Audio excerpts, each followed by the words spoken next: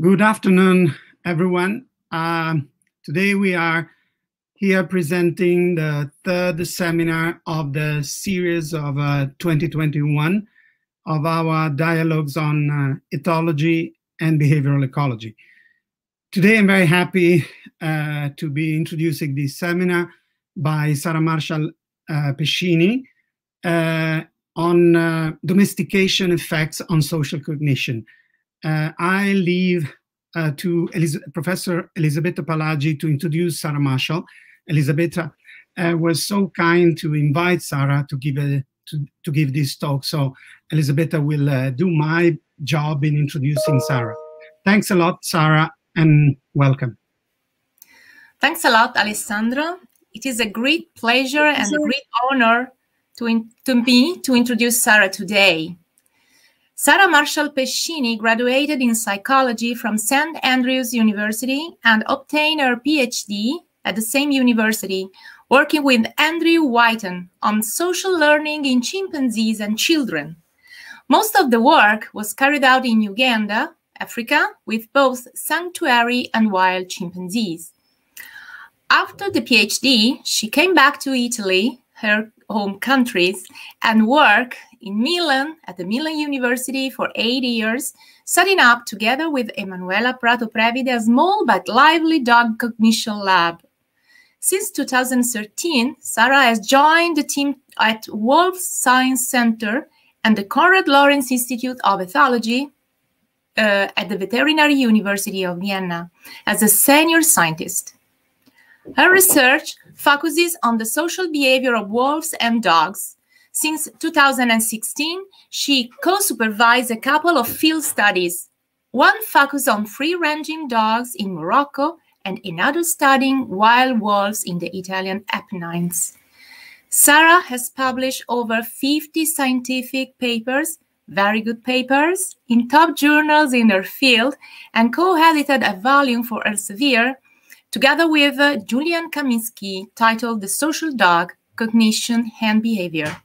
I wish to thank Sarah for accepting to be part of this cycle of seminars and sharing with us her interesting data on one of the human's best friends. Thank you, Sarah. So thank you very much, Elisabetta, for that very nice introduction. It's a pleasure to be here. It's an honor to be here.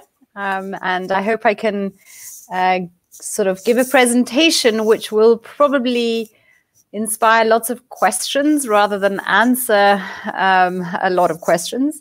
But I guess that is the nature of science, right? You set out and you start with some questions and then you get a little bit of answers, but actually you end up with more questions. So I will now share the presentation and start with that. So let me just make sure that everything is working properly. We should be used to all this by now, after so long. Okay, so I hope you all see my PowerPoint presentation. So the title of the talk today is Domestication Effects on Social Cognition, Wolves and Dogs Compared.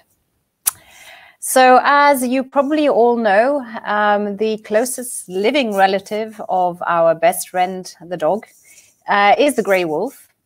And this was suspected for a long time based on morphological and archaeological data. But in the late 90s, thanks to a big effort on the side of the genomics and genetic analyses, this kind of fact was confirmed. And what is a little bit more difficult and where geneticists are still effectively not really reaching an agreement is where the domestication event happened, whether it happened once or more than once in different places. But where they do seem to sort of now come to a common agreement is that this initial event or initiation of this process of domestication happened between 15 to 30,000 years ago. Now, as you can imagine, it's still not a very small date, right? 15 to 30,000 years, there's still quite a big margin of what's happening. But at the moment, this is a common agreement. Yeah. So once these facts are established, then one of the interesting aspects that has opened up a very lively streak of research is what exactly changed from wolves to dogs, especially in relation to their behavior and cognition, and what a kind of selective pressures may have changed actually these or shaped these changes in our species, in the dogs. And actually, to be able to answer the question, one of the first things we have to really sort of think about is, what is a dog? And I think for most people, it is almost impossible not to think about dogs in these terms, meaning that because we live in such close contact with domestic dogs, when we think about a dog, we think of our pet, our golden retriever with whom we go play ball in the afternoon, or maybe we think about assistant dogs because we see them quite often with disabled people. Effectively, we think about an animal that lives in very close proximity and in very big dependence on humans. Whereas I think that the image that we have of a wolf is something which is far away in nature, in wide open spaces, an independent animal, actually an animal that would rather avoid humans. And if they do come across to humans, there is still the image of the wolf as an aggressive animal towards humans. So this, I think, is the main sort of thinking, instinctive thinking, emotional thinking that we have. But actually not just the general emotional thinking. I think this kind of thinking of these two species has also been quite prominent amongst researchers. Of course, researchers are human beings. So to a certain extent, we have, or to a large extent, we have the same biases and the same emotional thinking of, everybody else. So these, the way we imagine these two species, I think, is something that is common also to researchers. And probably because of this, and this is me a little bit interpreting, but probably because of this, quite a lot of domestication hypotheses that emerged on what may have changed from wolves to dogs kind of had this shift of image that I kind of represent with these two photos. From something that is wild, dangerous, aggressive, shy maybe, but still with a sort of a very strong emotional and dangerous characteristic, to this kind of somewhat fluffy and, maybe a little bit simpler or not quite as smart animal that is our favorite friend. And I mention here one of the most influential hypotheses that kind of fall into this thinking a little bit, but there are others. And the emotional reactivity hypothesis is a very interesting hypothesis that was put forward by Brian Hare and Mike Tomasello. But I think it's more linked to Brian Hare. I mean, Tomasello also gave his thinking here, but it's really Brian Hare's baby. And what is really interesting is that they made a parallelism between the effect of domestication on dogs with a kind of self-domestication of humans. So they made this parallel that in the same way that we changed from our common ancestors with chimpanzees and became more tolerant and more cooperative and less aggressive and less fearful, in the same way, dogs compared to wolves became more tolerant, less aggressive, less fearful, and therefore more cooperative. And this is a hugely influential hypothesis. I think also, and actually Elisabetta might be able to confirm this better, but also in the primate, especially in the primate world, but in general, it has been a very sort of influential hypothesis. And Brian Hare and Mike Tomasello really used the wolf-dog comparison as a sort of an element to support this hypothesis. However, science never stands still, and the point of science is to question hypotheses. And we questioned the hypothesis as a group. I am part of a very lively and creative group where we like to question things. And one of our initial thinking was, well, the starting point. The starting point is how we see these two species. And whereas I don't think we have much qualms on how wolves are perceived, or not yet anyway, dogs, we were fortunate enough to have a lively group of postdocs, including Simona Cafazzo, who's Italian, who worked with free-ranging dogs. And her and I joined the Wolf Science Center at the same moment. And this was instrumental because Simona had worked with free-ranging dogs in the outskirts of Rome. And her thinking of dogs was a little bit outside the box, whereas our box was pet dogs, maybe shelter dogs, maybe working dogs, but we kind of forgot about free-ranging dogs. Her thinking was free-ranging dogs, pet dogs, free-ranging dogs, pet dogs.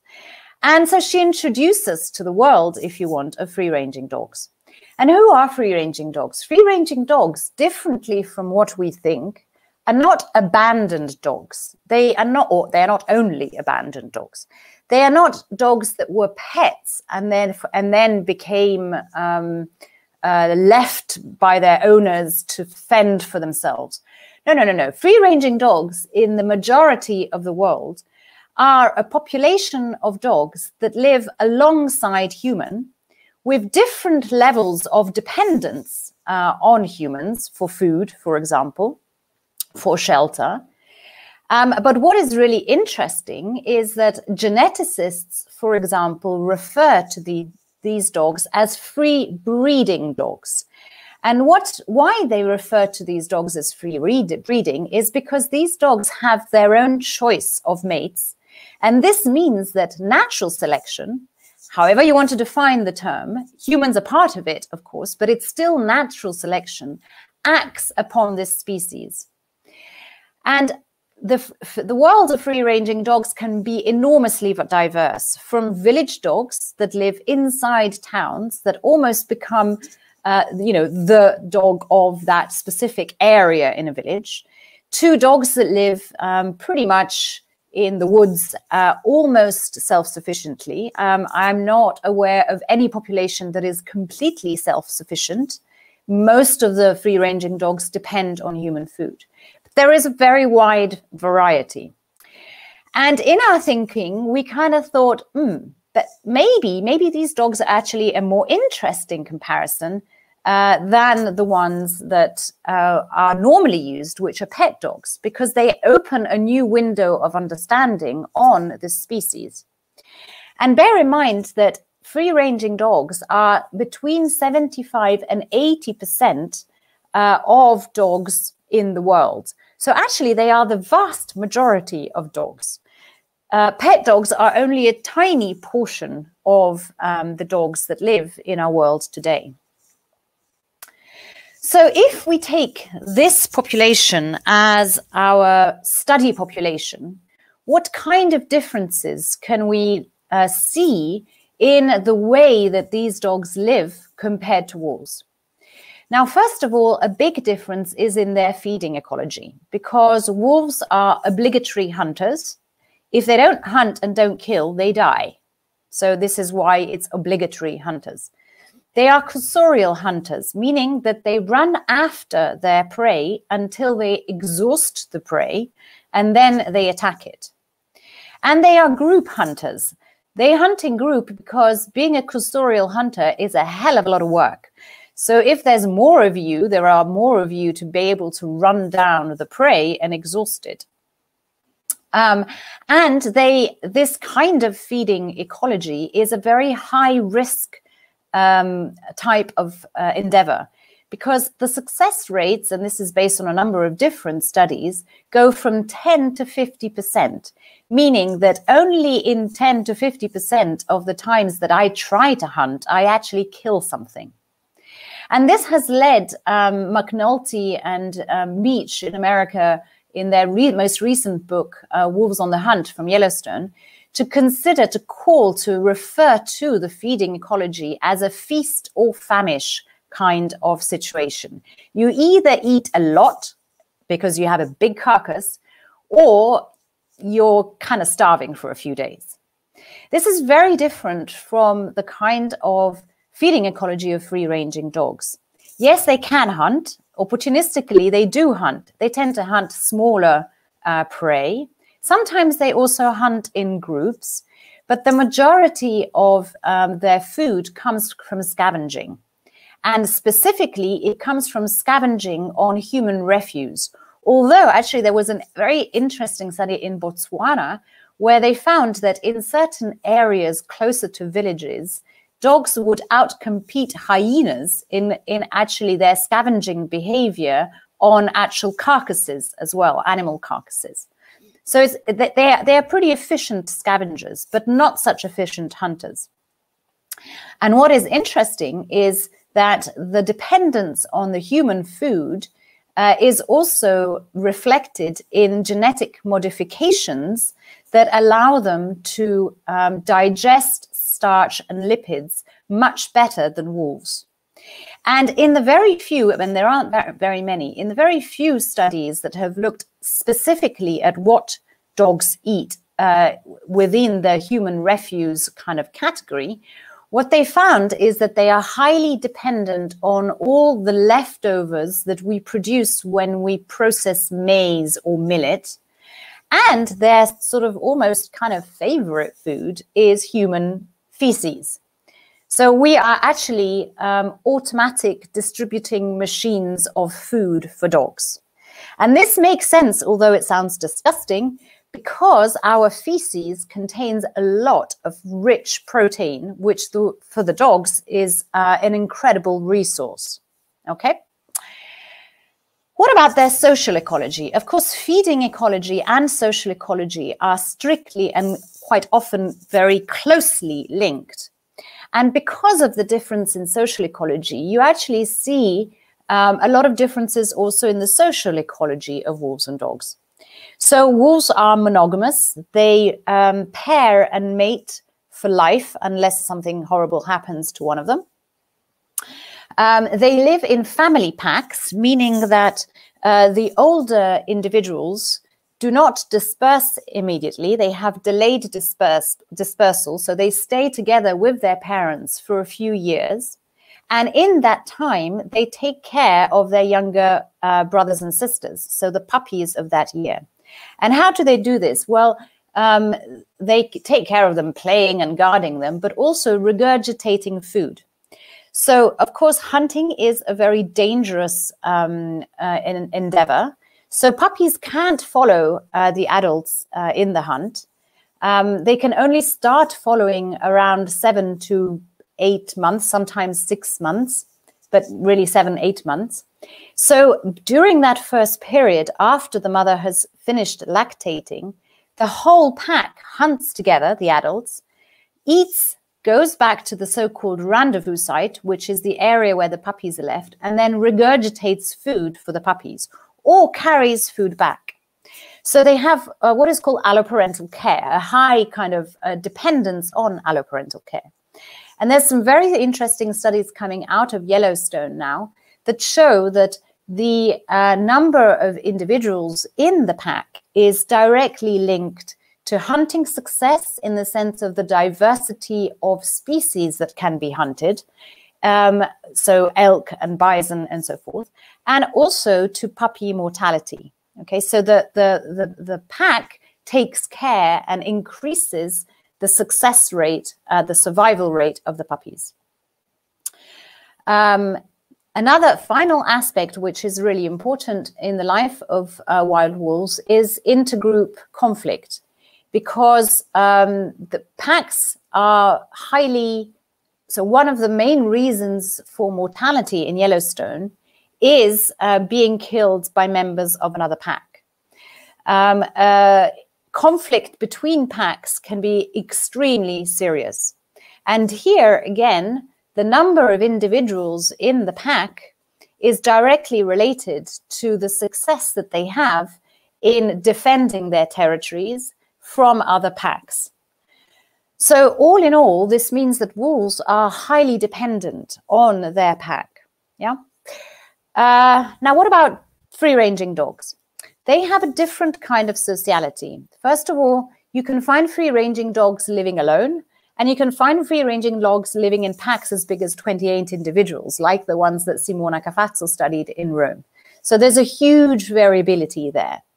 When they do form packs, it is multi-male, multi-female packs, and the mating system is promiscuous, meaning that the female will mate with multiple males. She certainly has some criterias. So again, Simona did a very nice study looking at this, what the female mate choice and male mate choice. So it's not that they, promiscuous doesn't mean that they mate indiscriminately, but it means that they choose to mate with multiple males. Mostly the care is just by the mother towards the puppies. There is very little alloparental care. There is a little bit, in some cases, especially in Indian free-ranging dogs, they do see some paternal and also grandmotherly care, but mostly it is maternal care. And the pups start pretty much after weaning, so at around 2 months, they start foraging alone because they can do so. They don't have to go hunt a huge big bison. For them, foraging means going around and looking for scraps of food, scavenging.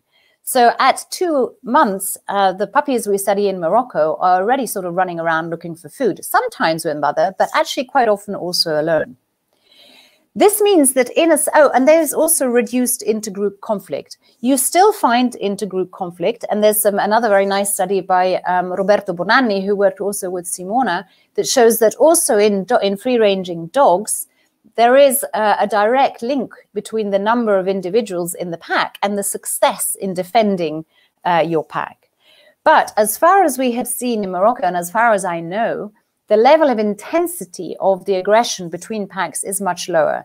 It is mostly posturing and barking.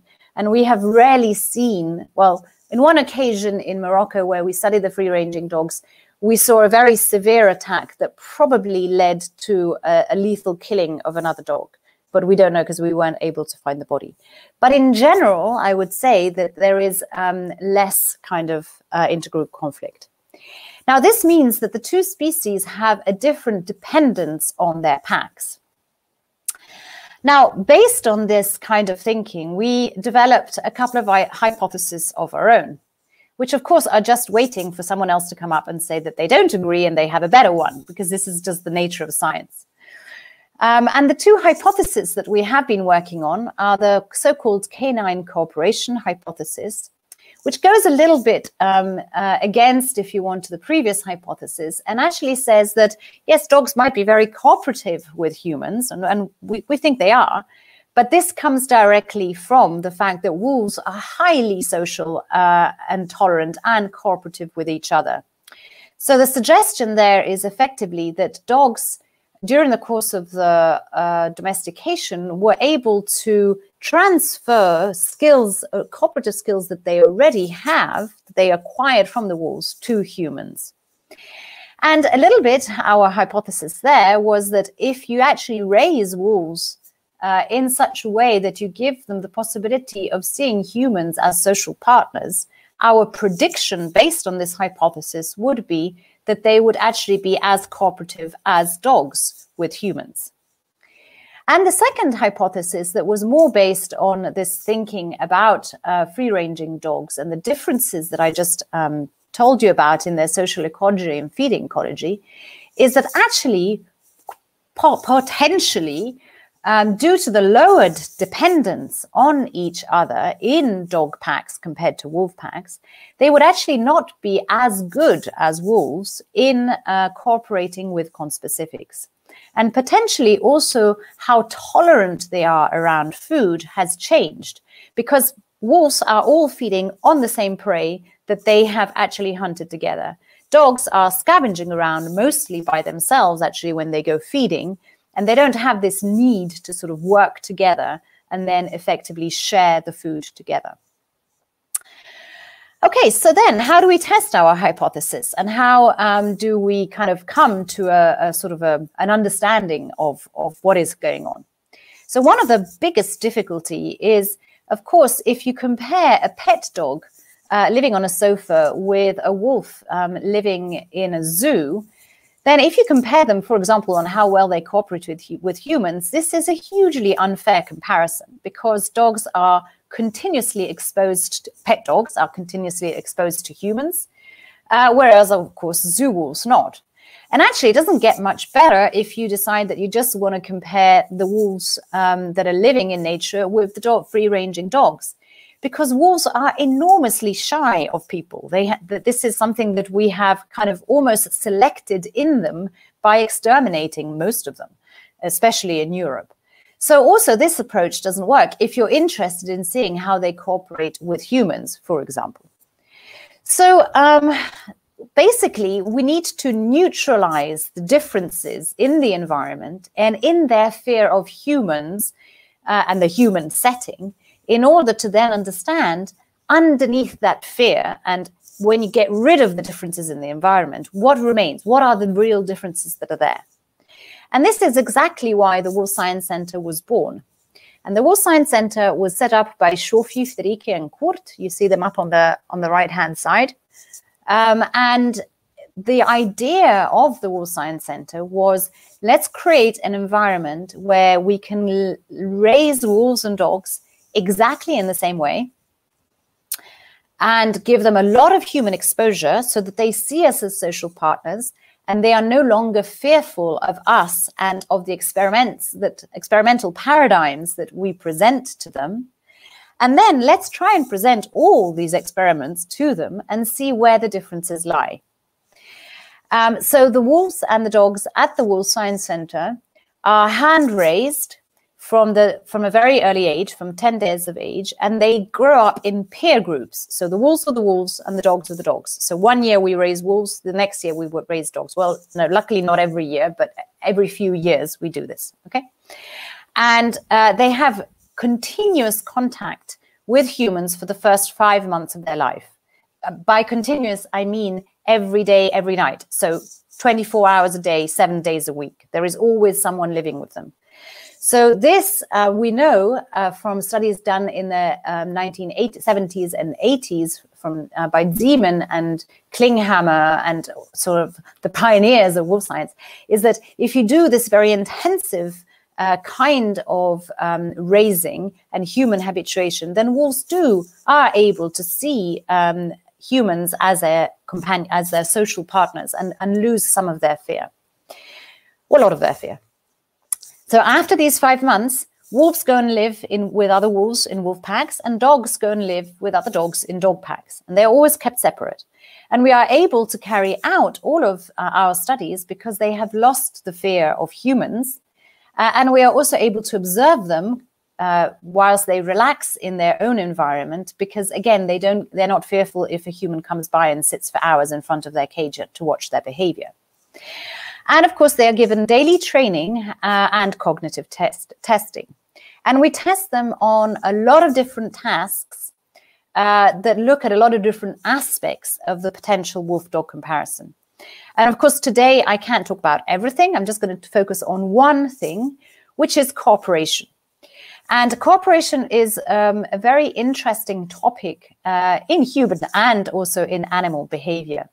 And just to give you a definition, which is normally quite accepted in the animal community or in the animal science community, how we defined cooperation is that two individuals work together to reach a common goal. And this is kind of the definition that I will use here. And to work on this topic, we chose, we didn't reinvent the wheel, we chose something that was used very, very much in lots of different studies, initially with chimpanzees by Hirata. And it's a task which is called the loose string task, or the string pulling task is another way. And it is quite ingenious, simple, but very ingenious. It's basically a tray with a rope that goes through some hoops. It's just one rope, but you have two ends of the rope. Now, you want the tray to come towards you so that you can reach the food, because you can't go to it. It's on the other side of the fence. But if you pull only on one side, the string just comes out. And so the tray does not move. If you pull both ends of the rope together, so you pull it together, then the whole tray moves forward and you can obtain the food. And of course, if you then put the two ends of the rope not close, but very far away, you can't reach it by yourself. So you need a partner. Now, this is the concept behind the loose string task. And it has been, as you can see from this slide, it has been used with many, many different species. So today what I will present, and I might not be able to present everything, I tend to put too much material on my presentations, but I can stop at any point. I will present studies that we used using this paradigm, first with conspecifics, then with humans. Then we wanted to dig a bit deeper and try to understand what the animals actually understood of this task, rather than just giving them the task. And finally, I would like to present, but I don't know if I'll get there, we did a meta-analysis on what factors are important for these animals. Are they cognitive factors or are they social factors that really help them succeed in this kind of test? So let's start with the conspecific cooperation. And here you see the people involved. Friederike, of course. So Friederike and I worked very closely as part of the ERC project that she won, which was specifically on cooperation. But for each study, you will also see a bunch of students, because without them, all of this would not be possible. So in this case, for these studies, it was Jonas, Camille, and Meglin who helped us. And the publications are underneath. So what did we do in this study? So the first thing we decided to do was something that I was terrified about, because in most of the studies that have been done with string pulling, with all the other species, you first give a little bit of training to the animals. So you basically train the animal that the name of the game, so the game of the string pulling task, is that you pull the string and the rope, you pull the rope and the tray comes close to you. And what you do is you put the two ends close so that the animal can take both of them. Then you put them a little bit further away so they get the idea. And then, boom, it's very, very far, and therefore you need a partner. So there is this kind of understanding maybe that they do need a partner. And Friederike looked at me and said, the wolves are going to do it. They don't need all this. Let's just throw them in. They're going to do it. And I was like, oh my God, this is a recipe for disaster. But I trust her. She knows her animals. I had just started working with the wolves. So I was like, okay, maybe. But all right, I trust you. Let's do it. And then we can always do a step back. So this is always a fun thing, right? Try and test the things that are a bit difficult for the animals. And then if they fail, you can't frustrate them. So you then have to sort of, recover. But let's try it a little bit difficult. And then if they fail, let's make it easier. But if they succeed, we've learned something, right? So this is kind of the thinking. So we chose our dyads, and we chose two individuals that of the same pack, of course. So we only worked with individuals in the same pack.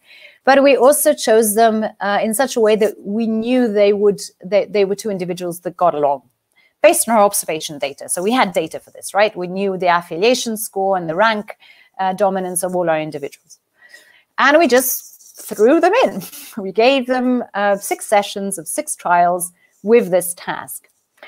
And boy, I mean, okay, she was right. Friederike was right. Effectively, 5 out of the 7 dyads actually did succeed. They didn't have an amazing success, but they did succeed at least once. Quite a few dyads actually succeeded more than once, but they did succeed at least once with the wolves. The dogs was a different story. We only had one dyad that was able to succeed once. So, okay, fine. This was a bit too difficult for them. Oh, this is actually a video. Hopefully it works. This is Shima and Aragon. This is the first time that they are paired together, but not the first time that they do the task. Okay, so it's not the very first time that they do the task, but it's the first time that they do it together. And I apologize for the dancing video, but it's kind of research videos, not, BBC documentary videos. So this is it. But this is just to give you an idea of the task. So they did pretty well. Okay, so, but now let's go back and do it properly. Let's give them the training and then try it again.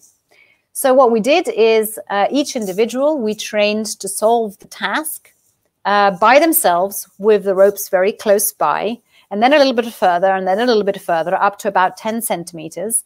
And then we put it very far and reintroduced their partners. And in this case, what we found was that the wolves that had not succeeded previously now succeeded, except for one dyad. So one wolf dyad continued to fail on the task. But the dogs still kind of struggled. Only one dyad succeeded out of 6. And they only succeeded once. So this was still sort of a bit puzzling for us, because in our hypothesis, yes, we did expect wolves to do better, but we didn't expect the dogs to fail quite so badly. So we were a little bit sort of, okay, I mean, the results kind of support our hypothesis. Great, this is nice. But what we couldn't quite figure out is what was going on, because it felt like the result was almost kind of too good to be true. So what's going on? Okay, so here you just see the success rate, but this is boring. What we really wanted to look at is what's happening with the dogs. And I now have a video here. And what you will see is Azali and Bora coming close. Now, Azali is the male here, and he pulls the rope, and Bora comes close and sniffs a bit, has a little social interaction with Azali, kind of looks at him. He's doing his thing, right? He's the one who's manipulating the task. She almost picks up the rope, but doesn't, and then leaves, okay? He follows her, and then he goes back and pees. This is marking behavior, right? Now he's blocking her, right? He's blocking her from accessing the table, yeah? Now she, at a certain point, starts to have a little sort of fun and says, okay, let's try something else. I'm gonna throw it on a play. I'm gonna play a bit, see if this kind of relaxes him a bit, and maybe he's going to let me have a go at this. Oh wait, he's still doing the marking. So this is definitely my table, my. Okay, let's just put it on the play. Let's see if I can relax him a bit, a little bit of flirtation. All right, then let's give it a go. He kind of goes along with it a bit, and in a second he will actually allow her to try and pull the table a bit. And this is a pretty, there she goes. Now she has a little bit of a go. But effectively, it's only when he leaves the table completely that she actually starts interacting with the table. And this is a particularly nice video, because I think it shows you quite nicely the type of interactions that are going on. And it's a fairly typical one. We actually also had a couple of males really becoming possessive and aggressive over the table, to the point that we had to actually stop the test. So this is it's not the same kind of behaviors everywhere, but what you're seeing is a same pattern. And so what we did is we really sort of looked at the details of all the behaviors that were occurring during the test. And we excluded a lot of things. So first we thought, okay, maybe it's just the dominant that's pulling the rope, and the subordinate individual doesn't even come close. No, actually the subordinate did come close. There was an equal amount of pulling. And there was no species effect on the agonistic and aggressive interactions, but bear in mind there were very few aggressive interactions, so not very sort of meaningful.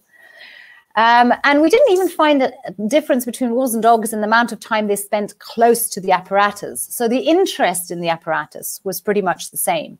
The motivation was also the same, because they took just as little to just run it and go to the apparatus. So all of these were pretty much the same. What was different, and what was strikingly different, was that the wolves would arrive at the apparatus and then start doing things at the same time. Boom, boom, boom, boom, boom, boom. And of course, that's the whole point. You've got to try to solve this thing. It's a problem-solving task. When you don't know what to do, you've got to try lots of things. And then eventually you discover that if you both pull at the same time, then yay, that's the recipe for success. Instead, what we had with the dogs, they did a turn-taking, right? One dog would go, try, give up and leave. The other one would arrive, try, boom, give up and leave.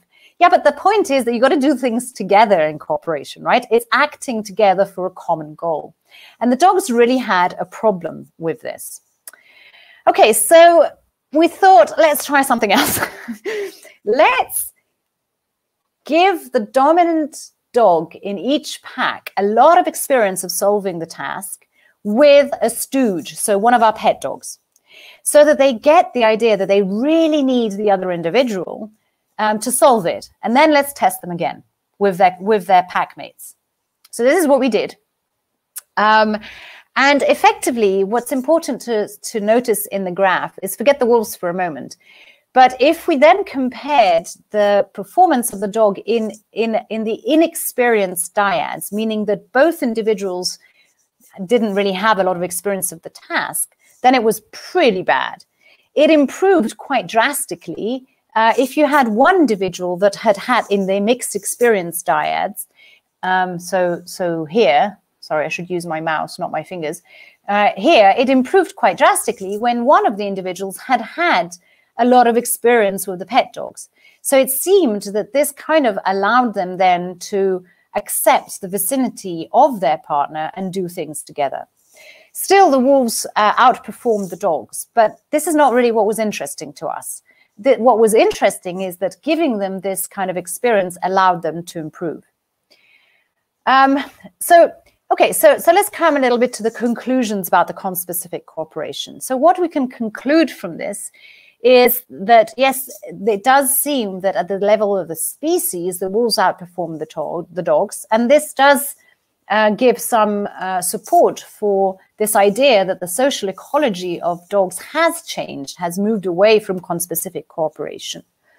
But what we kind of were interested also is to understand a little bit more about why the dogs struggle so much. And I couldn't go into huge details, but I just wanted to show you these videos because this is a test that we did on food tolerance, where we put a bowl of food, which is here where you see my indicator, with just one single bowl of food, and had two animals from the same pack released at the same time. So you have the wolves up here and the dogs down here. The bowl is here. And what you find, and this is published, sorry. Okay. Sorry, I didn't mean to have the audio. But anyway, what you find, and this is published in Dale et al. 2017, is that the wolves will feed together. They can have pretty big arguments about it, right? You're going to hear a lot of growling. You didn't hear, but you can hear a lot of growling. But they will feed together. The typical behavior of dogs is this.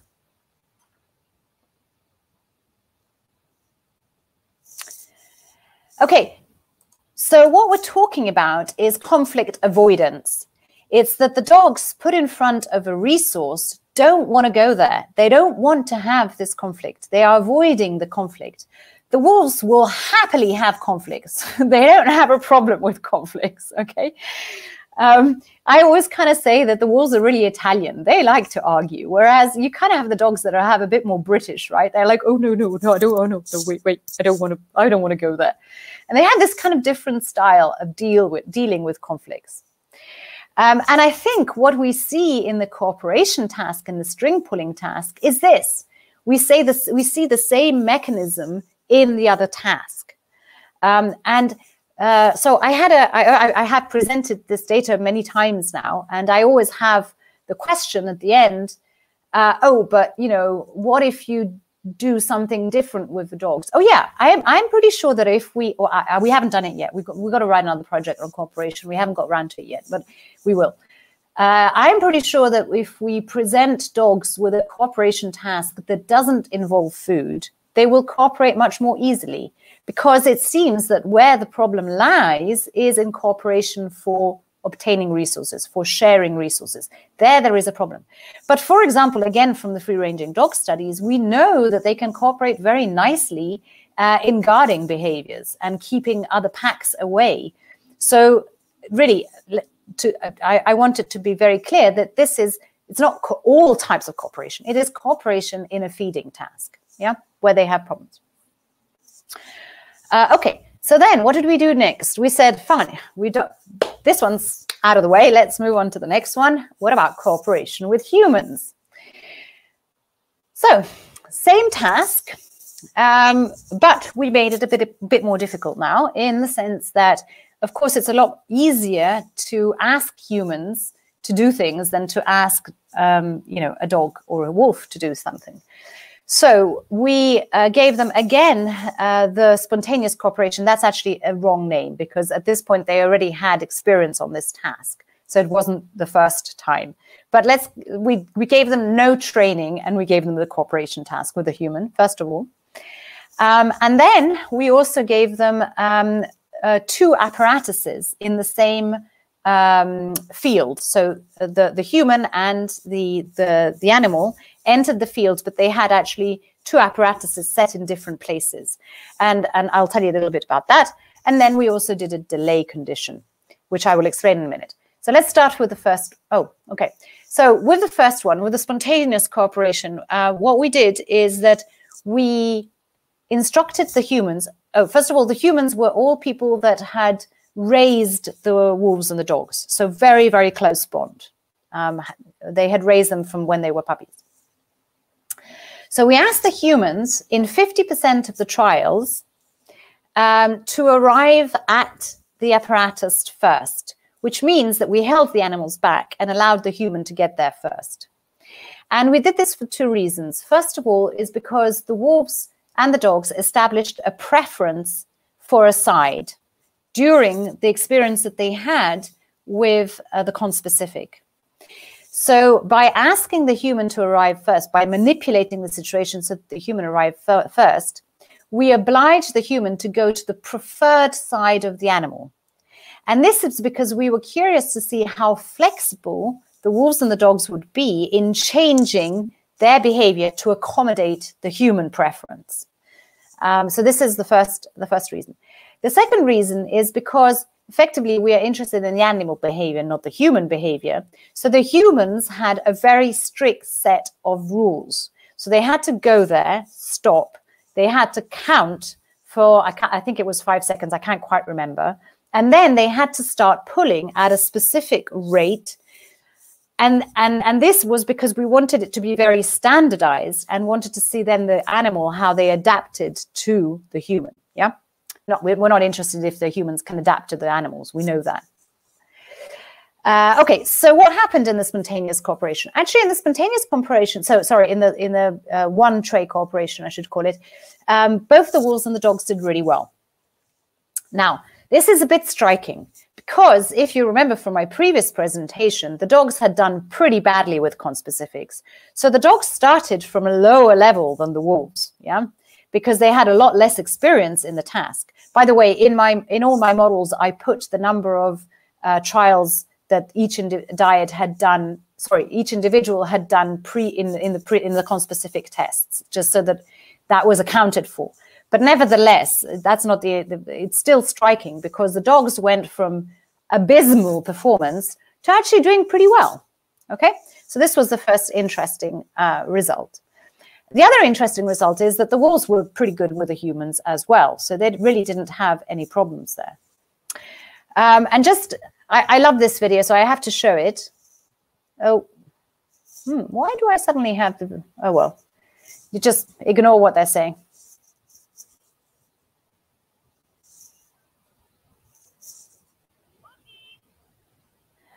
So you can actually see now, Christina. So this is, they arrive simultaneously, I think, in this test. So she has to get there about halfway. And then we know that if she gets there halfway and we release the dog, then they arrive at the same time. And they do.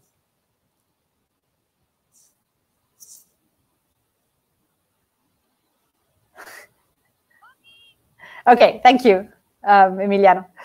So the reason I love this video is because I don't know if you saw Christina's happy smiley face. Finally, the dogs have succeeded. And, you know, this is a study that we conducted over, I think in the end, 4 years.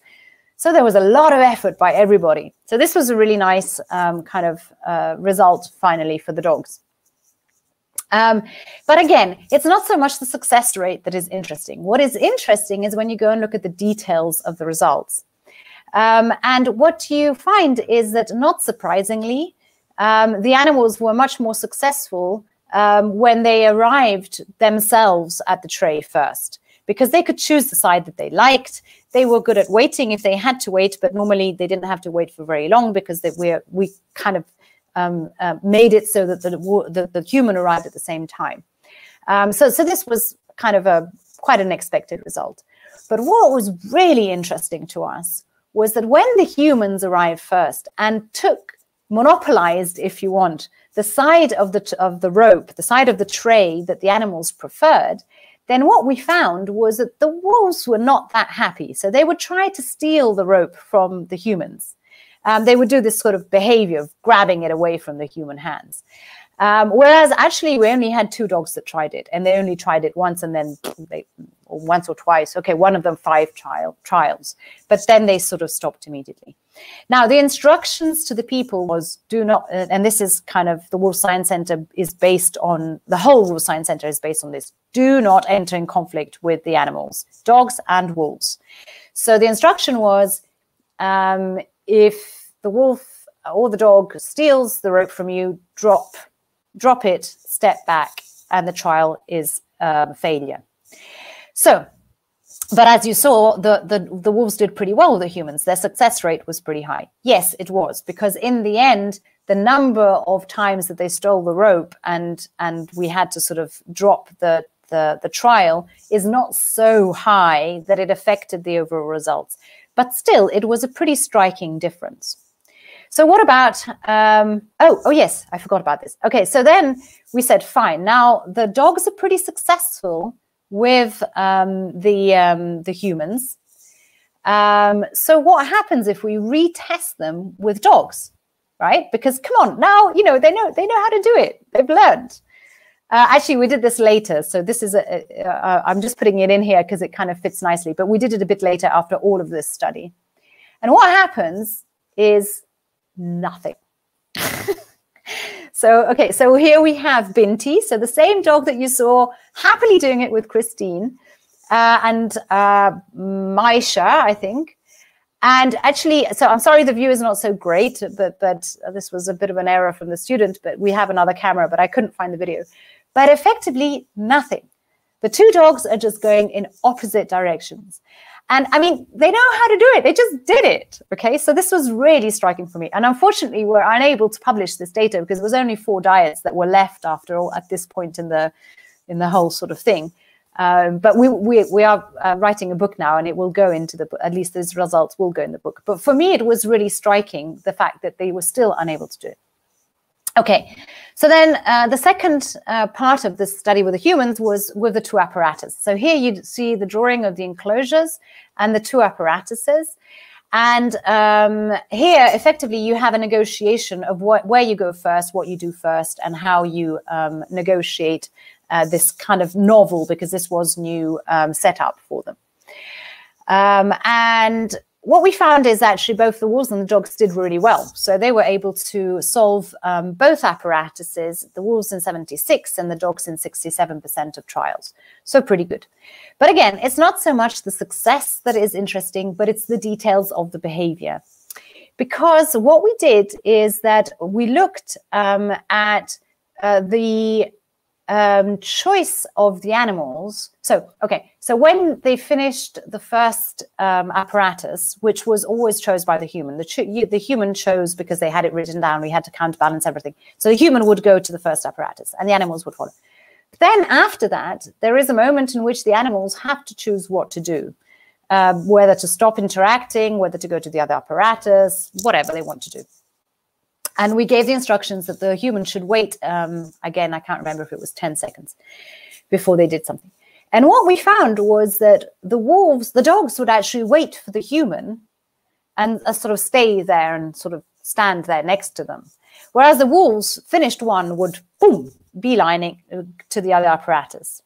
The dogs would actually wait for the human to take the lead and to move towards the second apparatus, and then they would follow. So this was already quite interesting. A small difference, but I think it's sort of leading to important differences between wolves and dogs. The other aspect is I said, okay, what if we just take the trials where it's the human that moves first to the second apparatus? What do the animals do? And here again, it was really interesting because the dogs will follow, and actually the wolves, they lose interest and go off and do something else. So again, this kind of small differences that show that the style of cooperation of the wolves and the dogs is a little bit different with the humans. They seem to be less acceptant, the wolves, of the leadership role of the human, or they maybe see themselves as equally likely to move and make choices. Yeah, okay, so actually this is exactly what I'm saying here. Okay, so what can we conclude from this study? Well, the first thing is that it does seem that actually once the wolves see humans as social partners, they are totally fine in cooperating with humans. So it's not the dogs cooperate better because they have been selected for that. It's that normally we have wolves that are, in a situation where they are not, they don't see humans as social partners, and so they have no reason to cooperate. In fact, most of the time they have reason to be afraid of humans. But if you remove that fear and you create the situation where you can test their actual cooperative abilities, then wolves can cooperate just fine. However, they do differ in their style. And we have some other data, which unfortunately isn't published yet, that is making us and together with the data that I just presented, that is making us really think that when wolves are cooperating with humans, they do it on equal terms, in the same way that they do it with each other. They are not afraid of conflict, and they are quite fine with just sort of saying, no, you can't do this. And of course, if a wolf says, no, you can't do this to a human, well, it might be a bit problematic, okay? And the dogs seem to avoid conflict with humans in the same way that they avoid conflicts with each other when there is a resource, a priori, if you want. So they don't even get there. So based on these kind of thinking and some of the other studies that we've done, we sort of threw out there what we call the differential hypothesis of domestication, meaning that we likely selected a series of characteristics in the dogs involuntarily that make them more likely to be submissive and accepting of human leadership and human choice compared to wolves. And if you think about kind of the domestication scenario, for example, human beings had open-air kitchen for most of the domestication period of dogs. We did not have a kitchen in a house. We had a kitchen outside. And can you just imagine if you, instead of having a dog that you kind of go, no, you can't have that, and they just kind of leave, you have a wolf that insists on getting the food that is in your open air kitchen. This just would not have worked. You would have just killed that wolf, and end of story. So it's quite likely that through a natural process of wanting to live together, some of these more sort of pushy behaviors that we see in the wolves were simply eradicated in dogs and just are not there. Okie dokes, how am I doing? Okay, I still have about half an hour, I think. So let's move on. All right, so, but what about this task, this cooperation task? I mean, what do the animals really understand? Do they know that they are cooperating with each other? Do they know that they need each other to cooperate? So this was the next question that we wanted to answer. And again, important students that helped out, Alex and Monica. And in order to sort of think a little bit about how to get to the animal's understanding, we chose to use two different conditions. One is the so-called delay condition. Now, the delay condition in the string pulling task is quite simple. You release one animal certain amount of time before the second animal, so that to be able to succeed, the first animal that is released, who is the subject, has to wait a certain amount of time for the other one to arrive. Now, the assumption of this condition is that if the animal has realized that without his companion, he's going to fail, then he will wait. Yeah. If he recognizes the need for the other individual, they will wait. And again, we didn't invent anything. This has been used with lots of different species, as you can see here. And actually, chimps, elephants, capuchins, and kea did quite well in the delay task, whereas rooks, ravens, and grey parrots didn't do so well. And it has also been used with wolves and dogs before. Pet dogs in a study using the string pulling task could wait for each other, so with conspecifics, for about 2 seconds.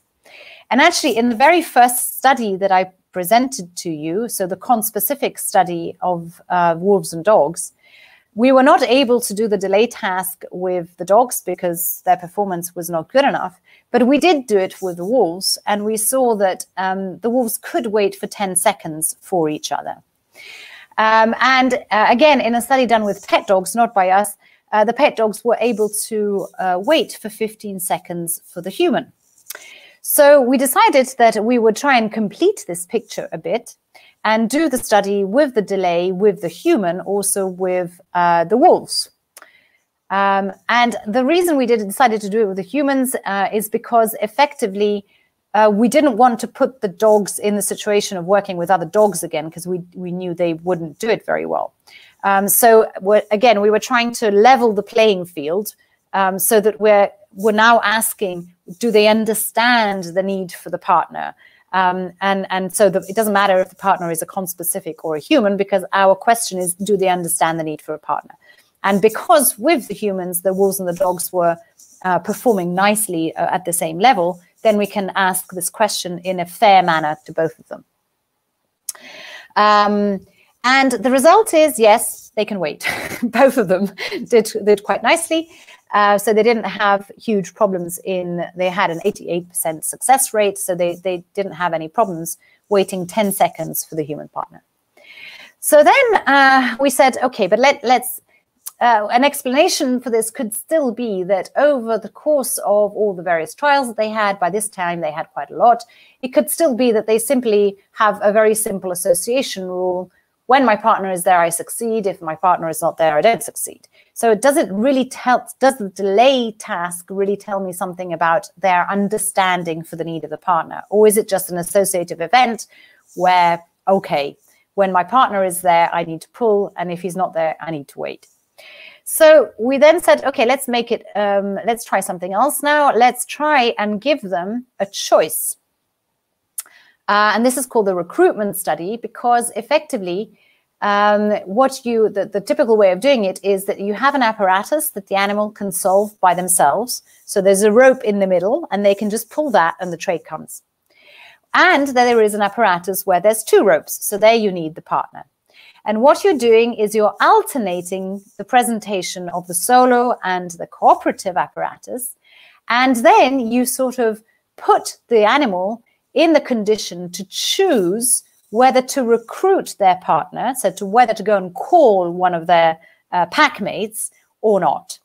And this, again, has been done with a lot of different species in a lot of different ways, as you can see in the boxes, but I don't want to go into the details of it. But it has been already done. So how did we decide to do it? So the first thing is that we gave all our animals what we call marker training. So we had a marker, so just a wooden yellow star, that we put in front of a door. Behind that door, there was the human partner. And we trained the animals that if they step on the marker, the door would open. So this was kind of the recruitment behavior, because if they want the partner, they have learned through association that if you step on the marker, if you step on the star, the door opens and the partner comes out. So this was trained separately, yeah, in a kind of without the apparatus. It was trained as a separate behavior. Then we gave them also experience of the fact that now there's 2 apparatuses. There's a solo apparatus that you can solve by yourself by pulling the string in the middle, like you see in the photo here. And then there is also the usual apparatus where you need your companion. So basically, we trained them with a marker, we gave them experience of the solo apparatus, and then we gave them the test. And in the test, what we did is that we had the setup with the table the string pulling table that you see here, you had the subject in one small enclosure, and you had the human partner in another enclosure. And you had two markers, one in front of an empty enclosure and the other one in front of the enclosure where the human was, or where the partner was.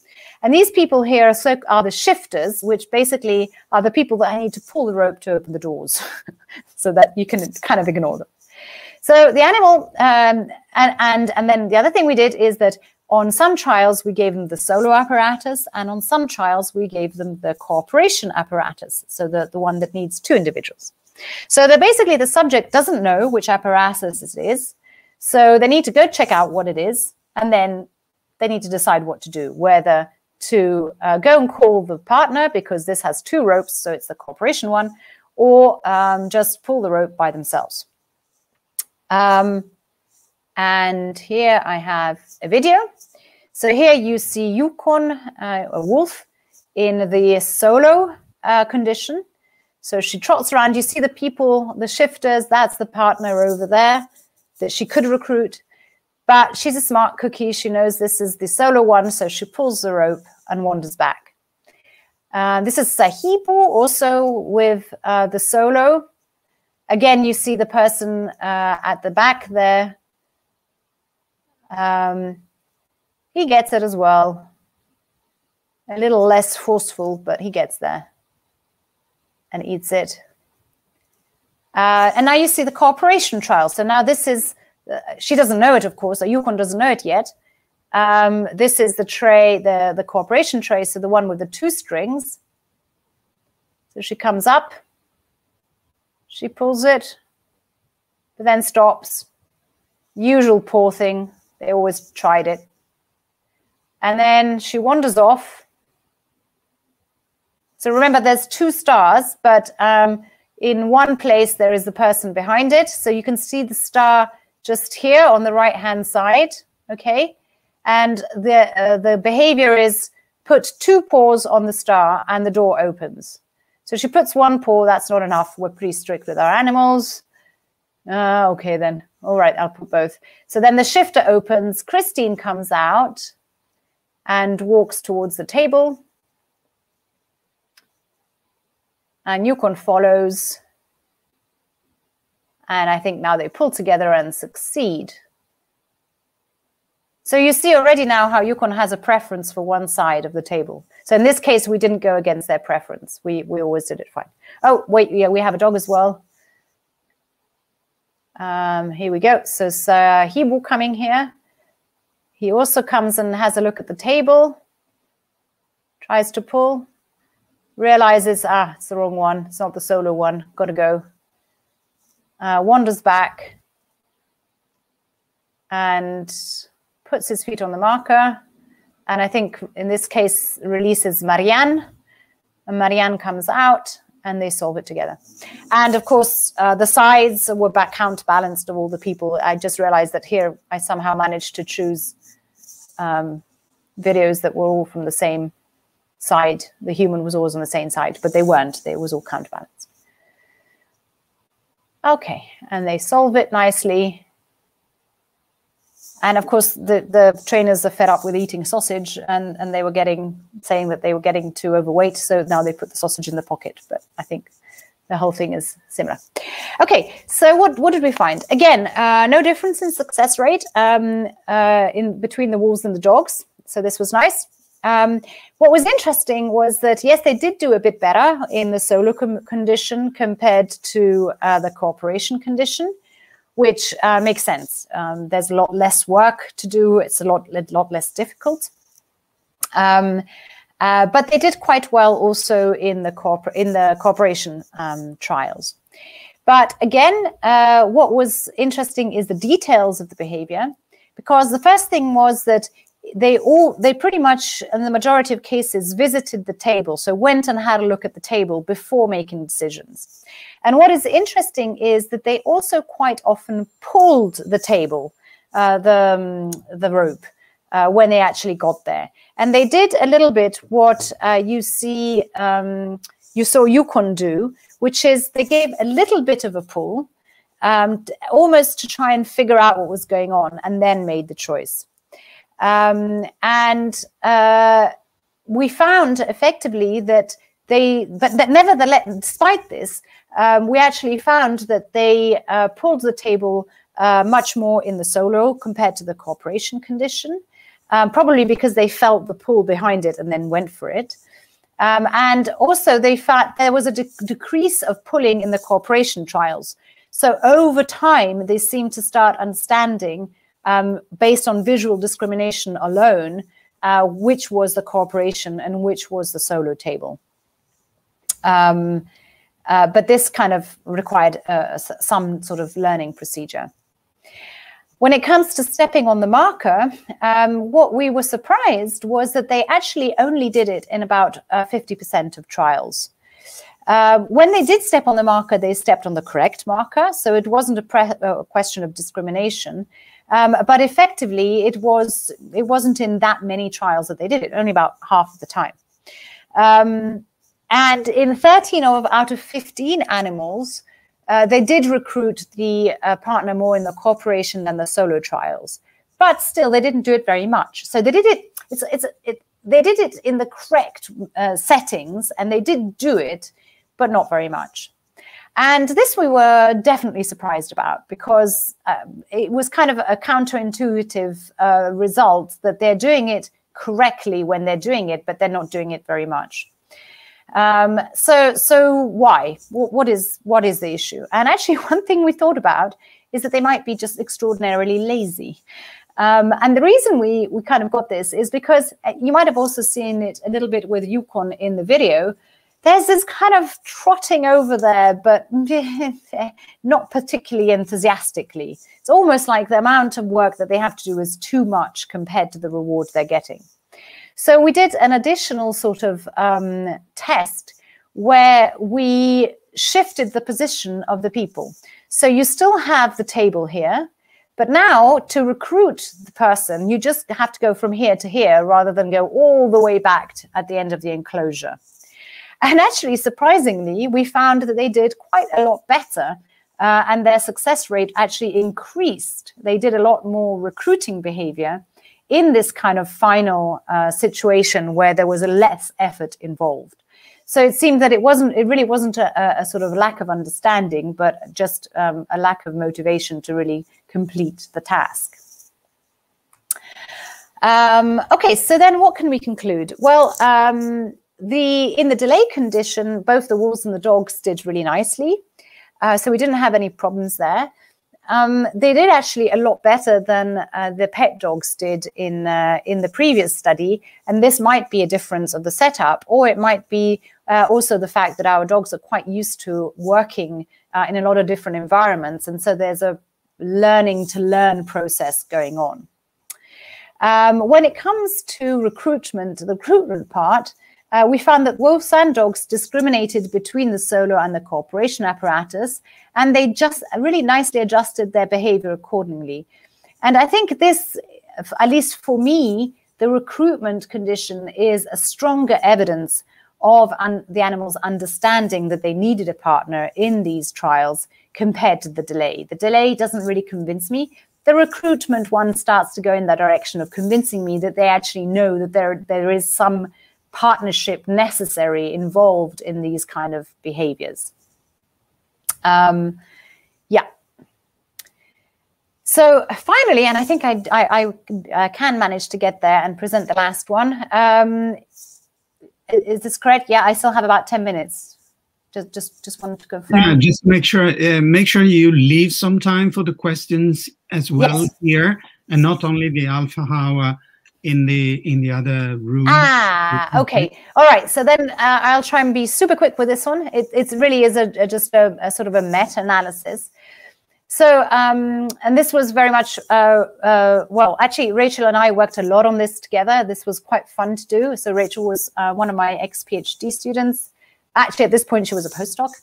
And we had a lot of fun with this. So one of the beauties of the Wolf Science Center is that we have, at this point, a lot of information about our animals, about their relationship, but also about their cognitive skills. So we said, okay, well, what is this? What is really affecting the behavior of the animals in this cooperation task? Is it their cognitive abilities, or is it social relationships? And based on all the studies that I'm kind of putting here, we had scores for animals on how fast they learned, so learning speed, and how good they are at inhibitory control, meaning which is involved in the cooperation task, because inhibitory control is the ability to wait and to stop yourself from doing something that is very impulsive.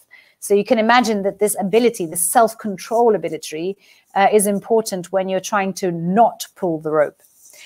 We also had information about their cause-effect comprehension and their persistence. So how much they would continue trying to solve the task in a specific situation. And this was for the cognitive abilities, the cognitive measures that we had of all our individuals. And then we also had a lot of information about the relationship between our animals. So the affiliation score. So here you see two wolves grooming each other, and grooming is one of the behaviors that we use to indicate the affiliation score.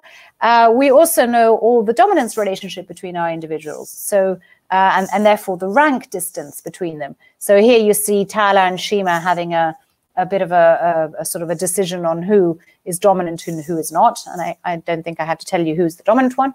And of course, as you saw before, we have data on all our tolerance tests. So how likely and how willingly two individuals would feed next to each other. So we thought, okay, we have all this data on all these different factors. Which of these factors is important in cooperation? And we actually also had 3 different measures of cooperation. We had the coordination task, which is the one I just presented, what we called here the coordination task, which is the string pulling task. But we also had a prosociality task, where the wolves could actually feed their pack mates by pressing the correct icon on a touch screen.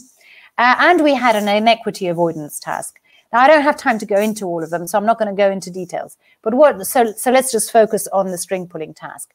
And what is interesting is that we did a meta-analysis on all the non-social factors that I just mentioned and all the social factors that I mentioned, and how they affected the success in, this is the string pulling task I talked about today, so the coordination one here in the middle, and the other 2 tasks.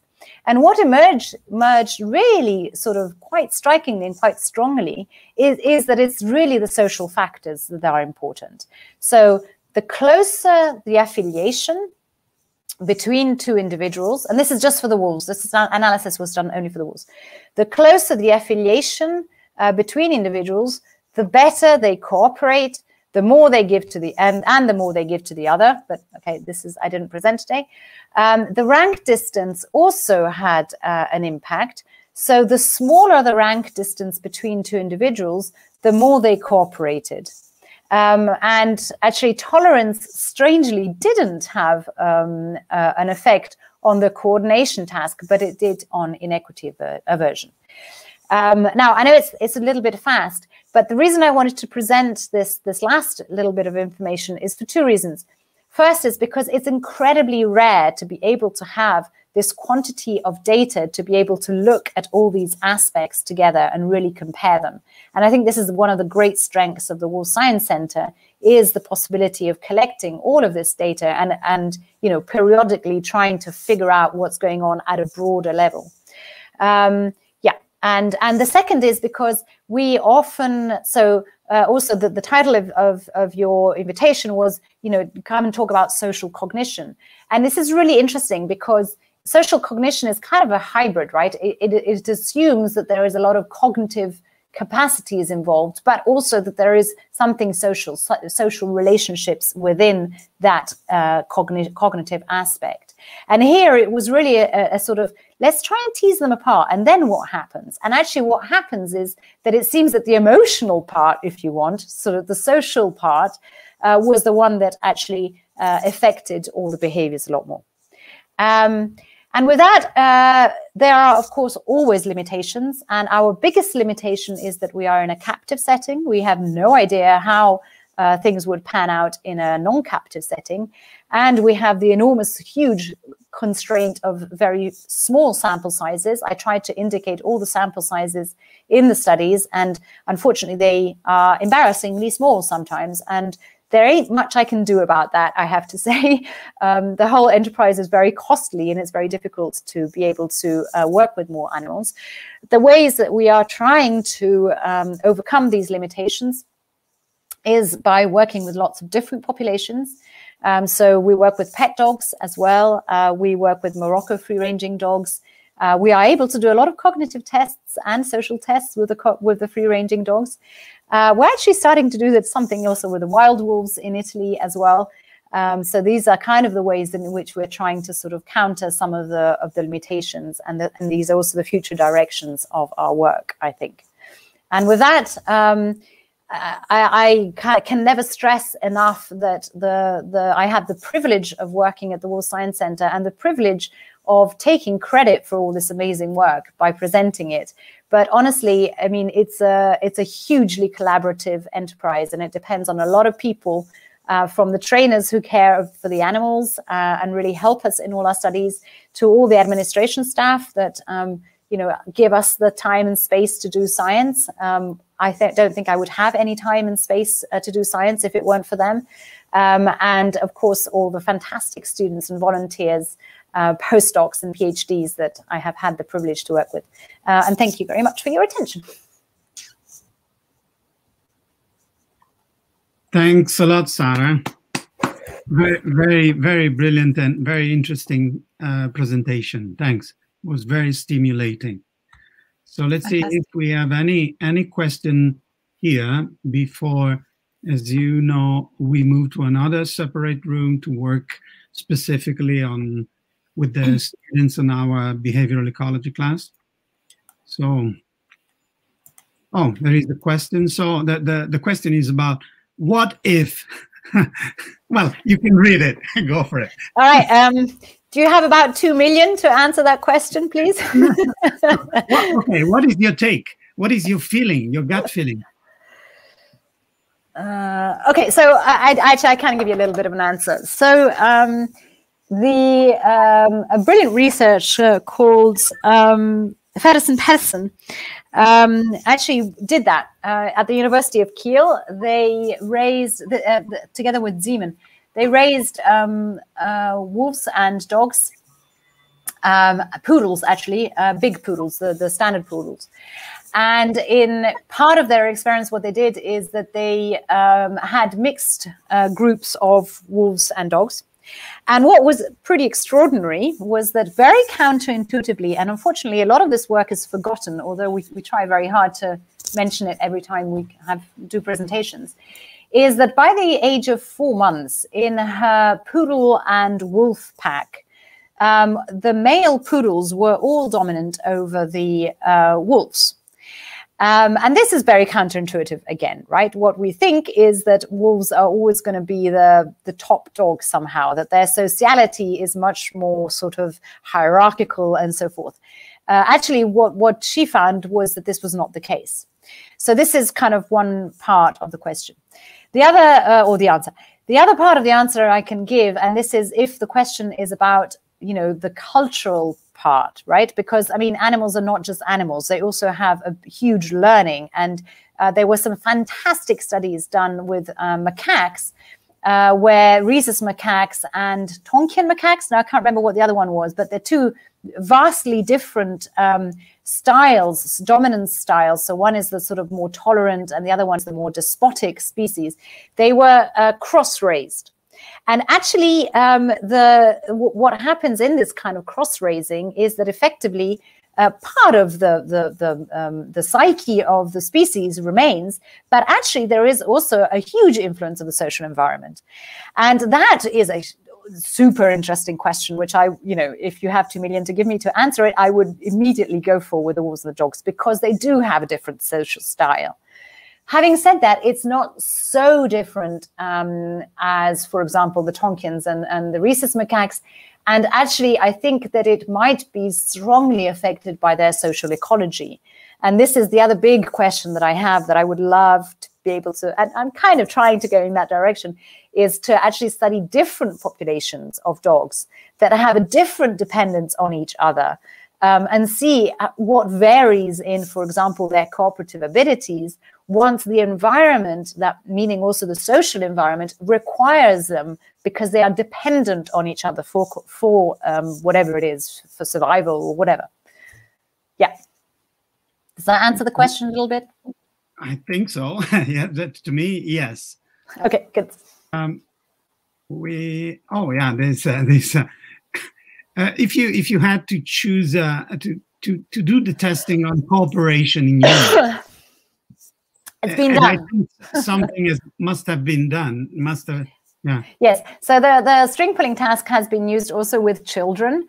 I'm afraid I'm a little bit out of date on the literature, so I don't quite know what the results are, and I also don't quite know what the questions there were. So I would have to go and look at it again.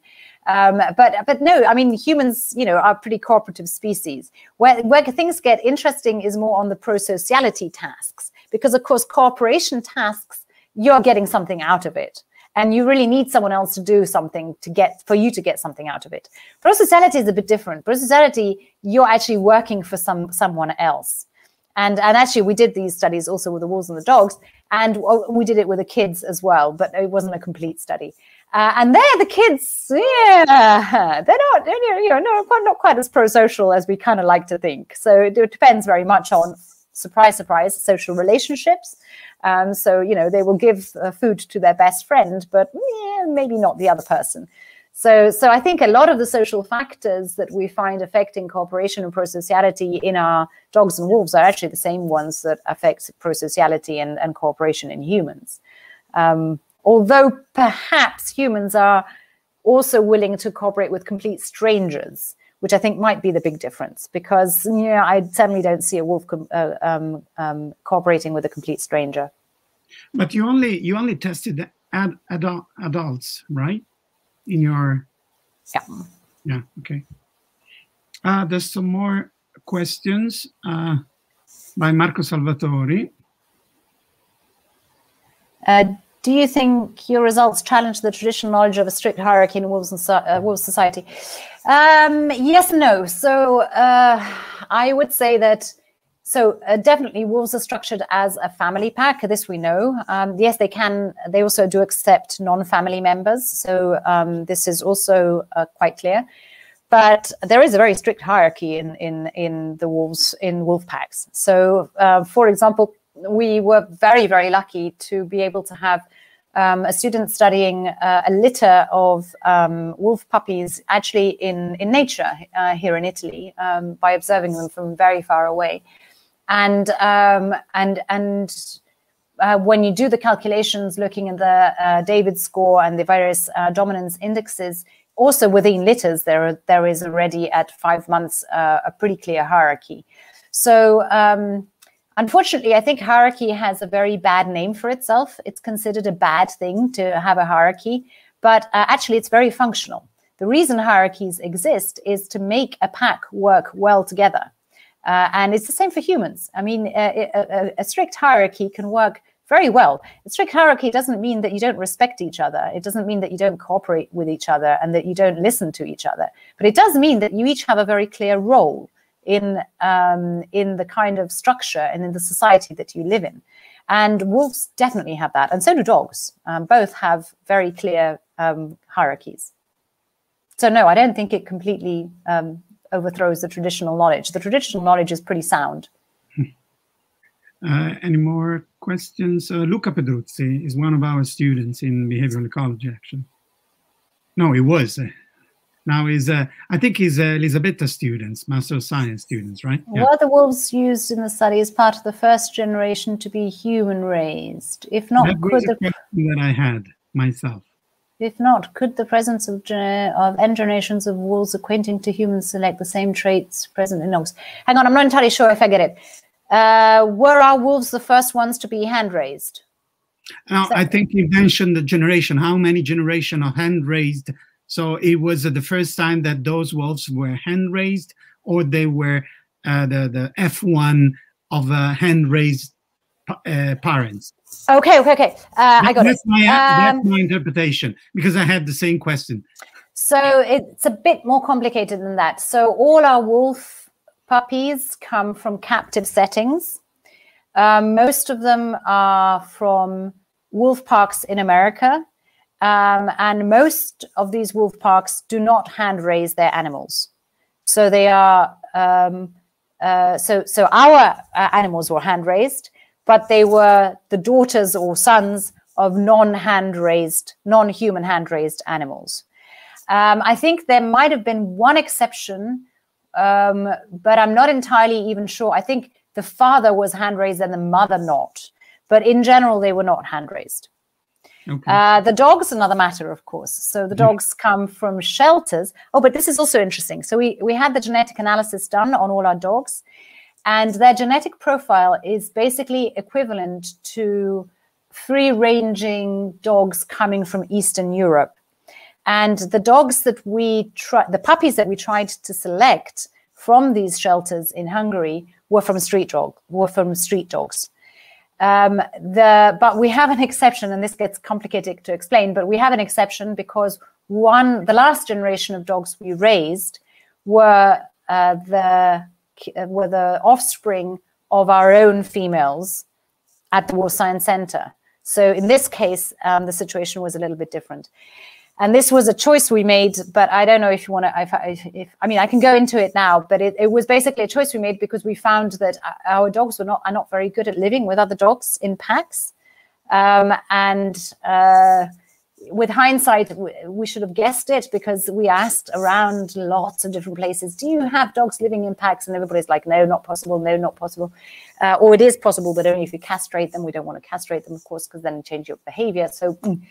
But effectively, we were having big problems. And so we thought, okay, maybe if we raise our own litters and it's a family pack, then the levels of aggression will stay down once they become sexually active and we have female in the heat.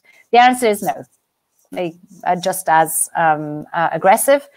So one of the big differences, and I think it's probably the only one, except, the other big difference is the feeding regime, which has to be different for a medical reason, well, for physiological reasons in the wolves and the dogs. So, but one of the big differences is in the last 4 years, we resigned to the fact that we have to separate our males when they have a female in heat, because otherwise they kill each other.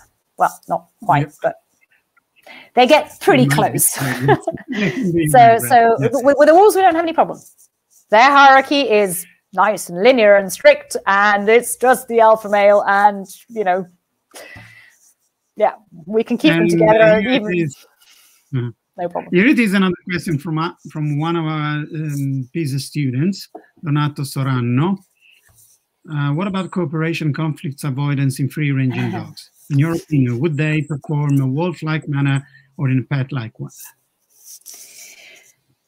I'm trying to specify one thing, because free-ranging and feral dogs are pretty different. But you said that there's no such a thing of feral dogs? No, there is. So free-ranging is normally used as an umbrella term, which includes feral dogs. And the word feral dogs is normally referred to dogs that do not, so live far away from humans, are unhabituated to humans, or have lost the habituation of humans, however you want to see it, and that mostly live off hunting and very little subsistence.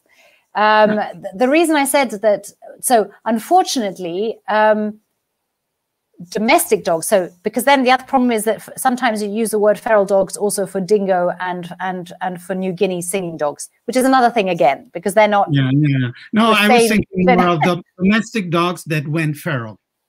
Yeah. So what I'm actually saying is that I don't know of any group of domestic dogs that went feral that live completely off hunting. And if you do know of any, please let me know, because I am desperate to study them. And so what about Donato's question? What do you think?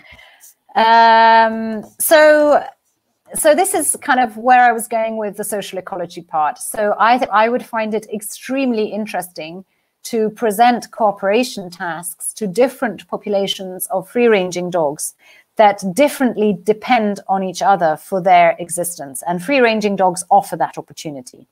So where we're going now is trying to develop cooperation tasks, or where we will be going, because at the moment we've got too many open projects. But one thing that we would like to do is to really sort of design cooperation tasks that can be given to free-ranging dogs that are living in very different environments. And in Morocco, for example, I mean, at the moment, our study site is a beautiful place on the beach, and it's very easy, and the dogs have a fantastic life. But actually, we have identified another group of dogs that live up in the Atlas Mountains, and they are almost feral in the sense that they're very non-habituated to humans, although they come down to the villages to feed at night. So they do the same thing the wolves do, or the urbanized wolves do.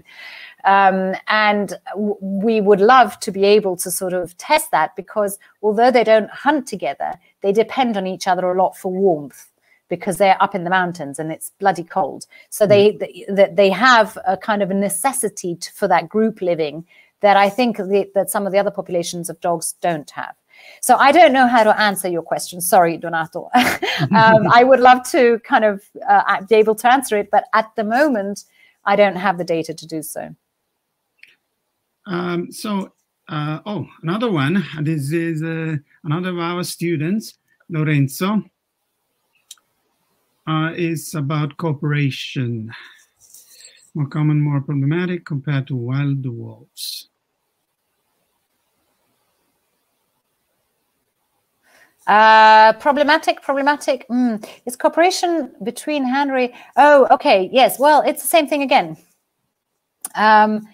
So if they depend on each other, are they going to be more willing to cooperate? Yes, that would be my hypothesis, or my strong prediction. But I think it's important to sort of think about this. The Wolf Science Center puts the wolves and the dogs in the same condition, right? So our main the Wolf Science Center was not born to answer all questions. The Wolf Science Center was born to answer one question, which is, if you eliminate as much as possible the environmental differences between wolves and dogs, what remains there? What is left? What are the core differences? Now, my suspicion is that dogs have one huge advantage, which is incredible flexibility. But this flexibility comes at a big cost, in the sense that if things are not necessary, I don't have to keep doing them. do you see what I'm getting at? So if you put them in a different environment, in a different context, where they need to cooperate because otherwise they die, I'm pretty sure that they will cooperate.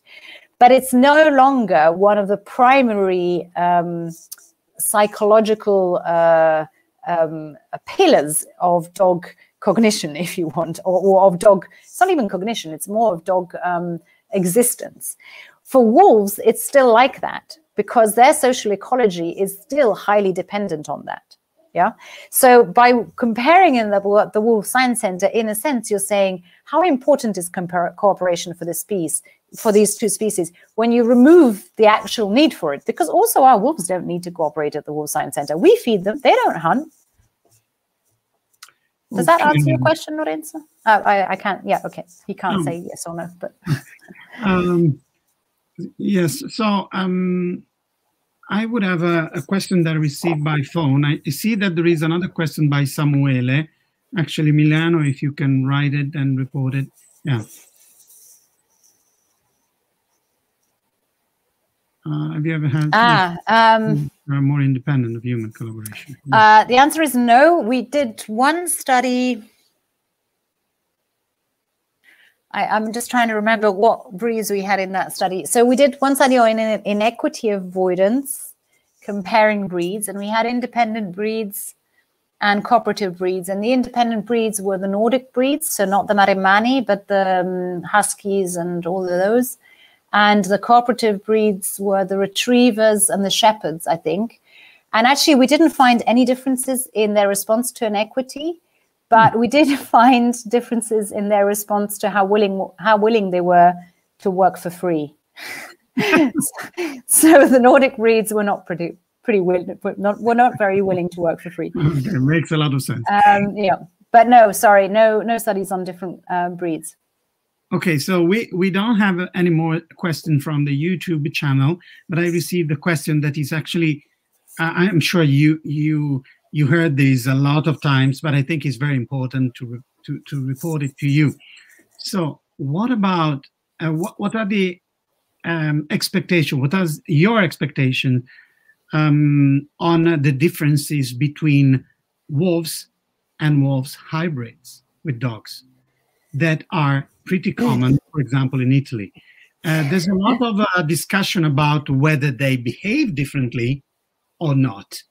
And so far, at least telemetry results, so they are not very precise, of course, in profiling the behavior, but at least the spatial behavior and other kind of behaviors that are being inferred from tagging, with the GPS collars, these animals could not detect any significant difference. What is your take?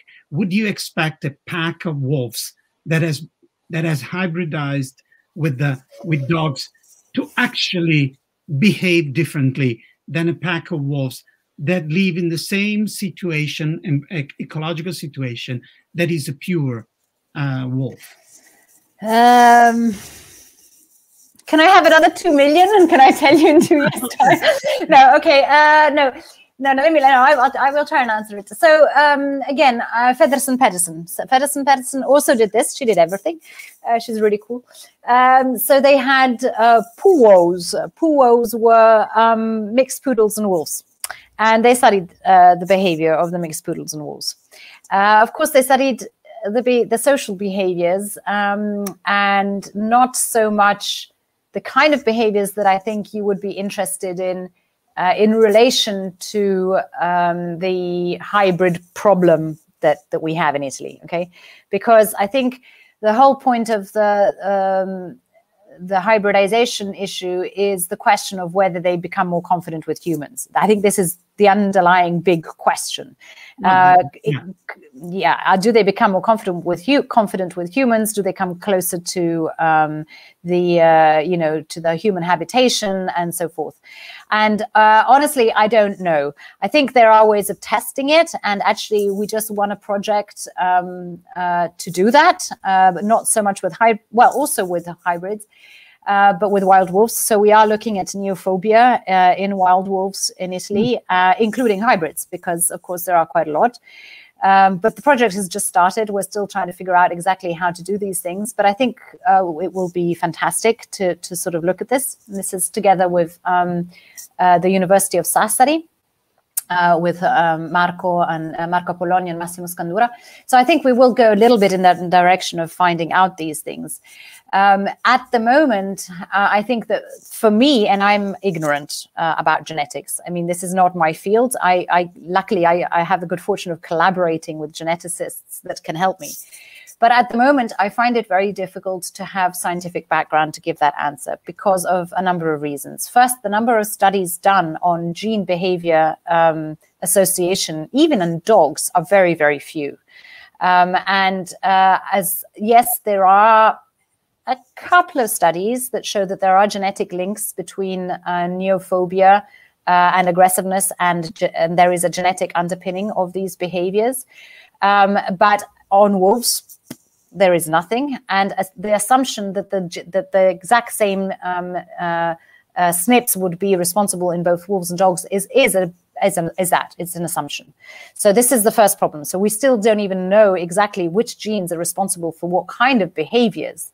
So this is the first thing. The second thing is, how do you define a hybrid, right? Because an F1, okay, fine, that's an easy hybrid to categorize as a hybrid. But what about the backcross 1? Backcross 2? Backcross 3? So again, you have a complexity on both sides. You have the complexity of defining the behaviors, a complexity of defining what a hybrid is, and the complexity of linking genes to behaviors. So the only way you could answer these questions, I think, is really either you create a sort of a setting where you have hybrids and non-hybrids and compare them on their behavior, but you've got to be sure that the environment is exactly the same. You have to create another Wolf Science Center where you have hybrids and non-hybrids. And then maybe you could start saying, okay, F1s, they do. Backcross ones, they're beginning to lose it. Oh no, backcross ones, it's even more. Wait, but the genetic diversity of these backcross ones is going to be influenced also by the parent. Yeah, it's a nightmare. Yeah. I understand. Okay, so for the sake of time, I would like to ask Elisabetta if she has any question, because I completely excluded her from the discussion.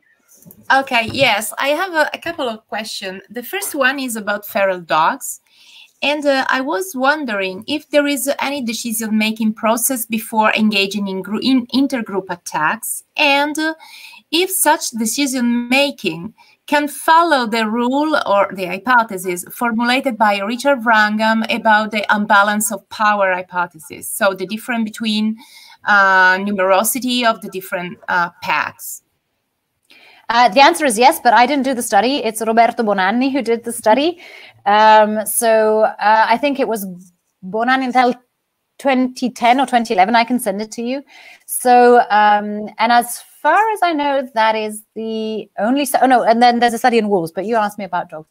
As far as I know, that's the only study that has been done on this. And yes, what he found was that two things played a role. The first thing that played a role was the numerosity of the pack members. Bigger packs chose to engage. If the difference between their packs and the other packs was sufficient, I can't remember what the ratio was. But if there was a certain ratio, then the more numerous pack would initiate the interpack confrontation. And the other one, which is super interesting, is that it depended on the relationship, in the sense that if you had close affiliative partners in your pack, so your most close affiliative partners were present at that moment when you met the other pack, then you were more likely to engage. So again, social relationships came out as super important. Yes. So alliances in that sense. So alliances are extremely important. If you have in your pack at that moment a higher number of friends, you can rely on their help. Yeah. Maybe something like that. Yeah. Okay, thank you. And another question. It is possible that the refuse to cooperate in dogs could be linked to their low level of trust in each other. I mean, if they behave unfairly during their daily activities, it is possible that it can affect their ability to cooperate each other. Yeah, so I should have gone into that a little bit more.